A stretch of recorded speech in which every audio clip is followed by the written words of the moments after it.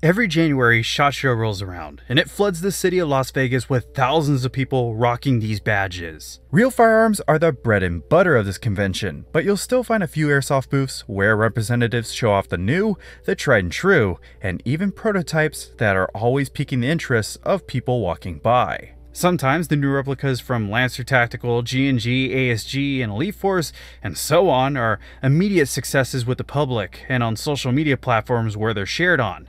And other times they're dead on arrival. This is true every year, so I thought that this time I put together a quick list on my top 5 favorite airsoft guns at SHOT Show 2020. There was a lot to check out this year, like the all-new pistols from G&G, God, I want a rose gold G2P9 now, and the very sleek ASG and B&T USW that really got my attention.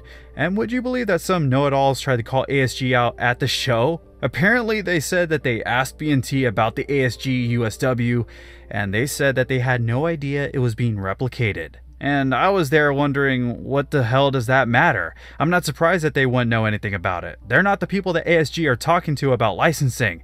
They talk to the higher-ups that actually run the company. That was just really funny to see how those guys got verbally spanked by the ASG reps. Anyway, my trip to SHOT Show 2020 was sponsored by Airsoft GI, who took care of my flight, my hotel, and food while I was there. They just do a lot for me, so I just really want to thank them for that, because they're the reason why I can get content like this to you. So I'll leave links down below in the description to send you off to Airsoft GI's website, and I'll also leave some information so you can see how to use our new coupon code to knock off all shipping costs on any order over $14.99.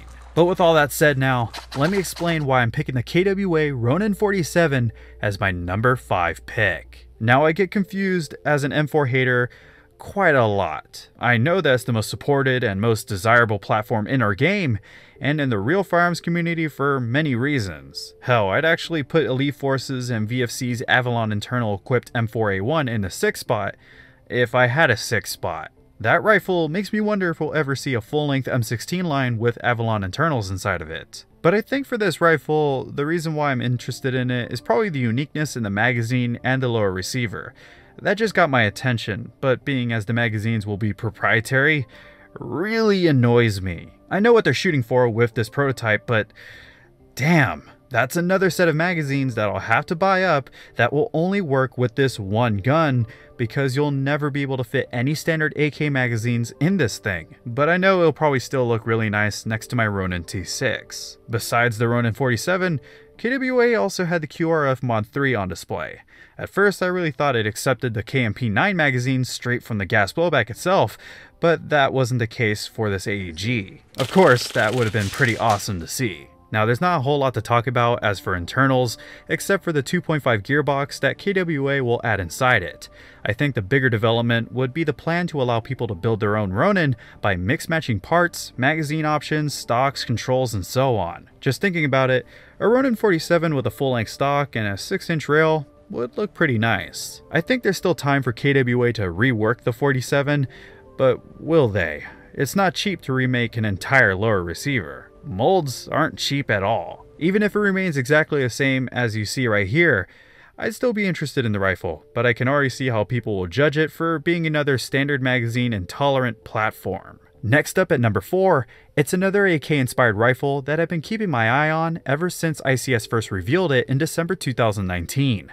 This is the CXP ARK, or ARC as I've been calling it. We're seeing more and more in-house designs and creativity with old platforms, and at the moment, I'm really happy about it. ICS is always trying out new stuff, and they've got a lot of replicas that I'm curious about, like their new 9mm PDW and their new MP5, but the ARC is at the top of my list for ICS. If everything goes to plan, ICS says that they'll be coming out with a new hybrid smart trigger that will shoot in a burst if you pull the trigger on full auto, but it'll shoot in full auto continuously if you hold the trigger down. There will also be 2 versions, with the Triple S model being the more high-end of the 2, but both will internally be all version 3 parts, making upgrades and repairs pretty easy to handle. As for the price point, I expect the higher 300 mark from $360 to $380. Controls were nice, and it felt really great as a prototype, and it definitely stood out. It should be a neat addition to the AK variants available on the market, and I hope the final release can perform just as well as the exterior stands out. It's not a classic looking replica, but I'm still hoping this rifle will do well when it releases sometime this year. But moving on, I'll admit that some people might say that I'm being too harsh, but when I say this, I mean it, because I don't speak alone when I say that the Mark 19 at the Lancer Tactical booth was a huge letdown in many more ways than one. This over 100 pound, $7,000 pretty looking monster could be replaced with an HPA Classic Army DT4 and it would do the exact same thing in function. This Mark 19 replica is, in my opinion, an example of real world clickbait. That belt of 40mm grenades all belted up looks intimidating, and if they were all tagging rounds, then that would be a really scary sight. But they don't feed into the gun anyway. Like, you wouldn't want to get excited about something like a Full Metal SPOS 12 with the proper stock and hook folded on top for it to just be a full auto only AG. Like, that wouldn't make any damn sense. So could you imagine a fully functioning Mark 19 that would cycle and spit out tagging rounds in full auto? You would have a contender for one of the most badass airsoft guns and replicas of all time. But we didn't get that. And honestly, I don't think something like that would even cost as low as this model goes for. You think that a full metal, fully functioning Airsoft Mark 19 grenade launcher would only cost $7,000? A whole belt of, let's say, 20 tagging rounds wouldn't even be cheap either. And any other type of shell like shower shells would be pretty much useless for something like this. But what Lancer Tactical had to show off besides this Mark 19 really made the top 5, and that would be the Chiappa Rhino line. Is it Chiappa or Choppa? Get to the Choppa. I should probably look up a video and see how it's said. These were really popular at SHOT Show, as well as with the public when videos and photos started circulating. Only one of these was chambered for 6mm airsoft BBs when they were at the show, but all three will make the airsoft market in small numbers this year, according to Angel from Lancer Tactical. Do I really need to explain why I like this revolver so much? I already have a soft spot for my ASG Dan Weston 715, and I've been searching for a good unique revolver to replace it. So why not a Rhino? I mean, the Mateba is way above all the revolvers that I wish I could acquire, but I don't know if I'd ever run it. This one, on the other hand, was made properly. It's CO2, it's full metal, it has a pair of real sights straight from Chiappa, and it even comes with a real case. Say what you will about Lancer Tactical, but I really respect them for distributing this revolver, and for distributing the BO, MP40, and Mosin Nagant. We needed more higher-end World War II replicas, and the MP40 was built very nicely. Maybe I can get one shipped over to take a closer look at it and do a full-length review, but we'll see. However, for my number 3 pick, it goes to the Lancer Tactical Chiappa Rhinos.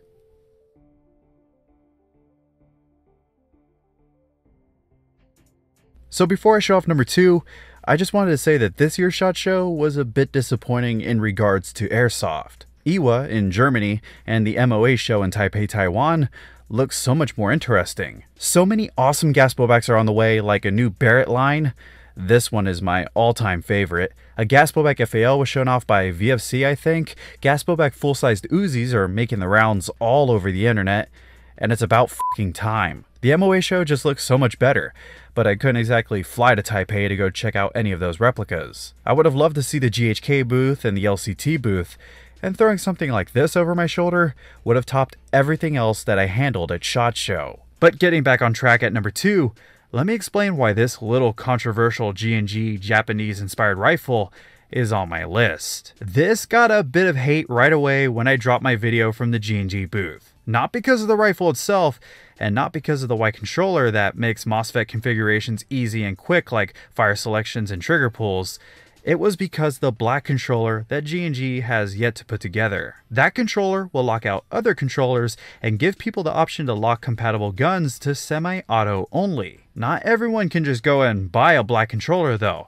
It's only going to be sold to field and store owners if they request one. This rifle, of course, replicates the Japanese Hua Type 64, a 7.62 by 51mm battle rifle that's exclusively used by the Japanese Self-Defense Forces and the Japanese Coast Guard. I first saw an earlier prototype of this replica at the 2019 G&G CQB World Cup, where ironically the Japanese team took first place and took home $10,000 USD, which I'm sure they had converted into yen. I instantly fell in love with this rifle, even before G&G had the idea to throw in a remote control and all sorts of programmability into it. Even if it was a basic AEG using a version 2 or a version 3 gearbox, I would have still loved to own one. As of right now, there's not much to be said about the internal build, but I believe it'll have a somewhat proprietary version 3 gearbox inside it with all the tech you'd find in a G2 G&G gearbox. G&G also wants to produce a drum mag for this rifle, but I don't know if that's something that I'll actually get myself. I'd probably just stick to the normal magazines. Interestingly, the hop-up adjuster is built into the mock gas adjustment dial near the end of the barrel, and the entire rifle is built out of metal and wood. Now this is a bit of a niche weapon even for G&G, who have done things like the FNC and the C7A1, but at least those rifles took M4 magazines. My prediction for this rifle is that it won't release until around winter of 2020, if at all this year, but I could easily be wrong about that. Regardless, I hope to get one of these rifles, and I hope that we can see some more developments with the remote control setup. I know a lot of people hate the idea, but I appreciate G&G thinking outside the box and trying to pioneer. I think a lot of us over-exaggerate whenever a company tries to do something a little different and try to expand on airsoft, and I think that kind of stuff needs to stop already. Finally, for my top pick, I have the only gun that I wanted to film that I didn't even have time to turn the camera on to cover. I just didn't have the time, sadly, but I'm currently working with the manufacturer to see how airsofters in the US would like to have it built. The USW from ASG is cool, and the ICS 9mm PDW is pretty sleek, but I never doubted that the modified PP2000 would be at the top of my list when I first thought about doing this countdown. Maybe it's because of my Modern Warfare 2 days, or maybe it's just because gas blowbacks are just too much fun, especially when it's an SMG package, and maybe it's because of the massive magazine that it was displayed with. Only the gas blowback Uzi I saw at IWA could top this for me. By the time that I stopped at the Jag Precision booth where this sneaky replica was hiding in plain sight, Brain Exploder was actually checking it out and talking to the guys at Jag. I could have went straight to the double-barreled Jag arm scattergun, but I stopped as soon as I saw this. I know the super extended magazines are a little ridiculous, even in Jet the Desert Fox's hands, but it just looked great with this Russian piece of work. This replica was pretty beaten up by the time I got to it. The fire selector was broken off, things were wiggling around on it. It was far from a finished product, but I was just excited to finally get my hands on it, and of course, post pics of it on my Instagram page. By the way, thank you Brain Exploder for taking pics of me being a nerd with the PP2K. At the moment, Modify is debating if they should produce CO2 magazines with the PP2000, or if they should just stick to green gas, and I'm pretty sure they have a lot more work to do. We'll see if this modified gas gun is out this year. Who really knows?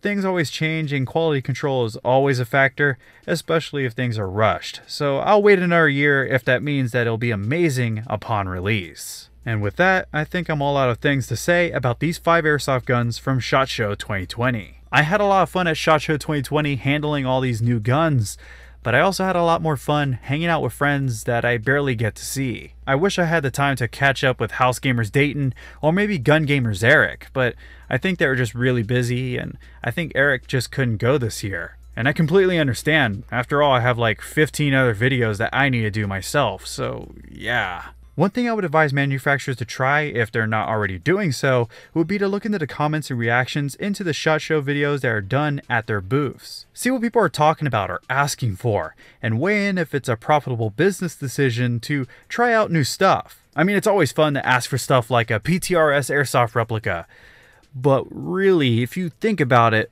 would a lot of them sell? I'm pretty sure something like that would flop, as it would be a costly project that would only cater to a small group of people. This is sad, but true when you look into why a lot of airsoft replicas haven't been made yet. Regardless, I hope you enjoyed this video. It's a small countdown that I just really wanted to put together, and I hope that you would tell me your favorite thing that you saw come from SHOT Show, even if it wasn't airsoft related. I know Chuck Norris was there, and never really got the chance to go see him, and I know this safe went viral on the internet. It's a beautiful safe, so I'm not surprised in any way. I'd like to thank Airsoft GI who sponsored my trip to SHOT Show, as well as to SC Village and Wildlands Airsoft, where I got some amazing gameplay and photos, and more on that as I put those videos together, as well as Alexander Cooper, who invited me to attend Battle of Augusta on April 25th in Virginia.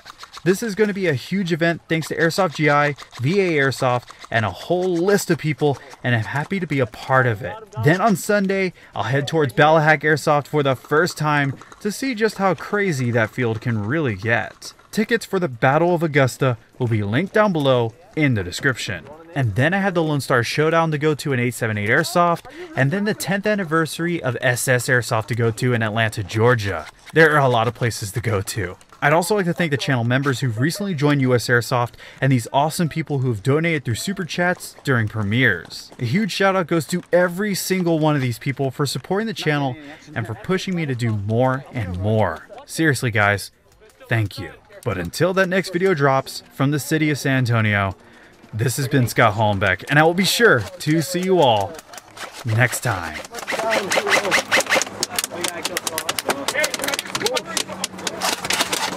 Hey, I need someone with an SMG or a pistol up in here too! Oh, tactical.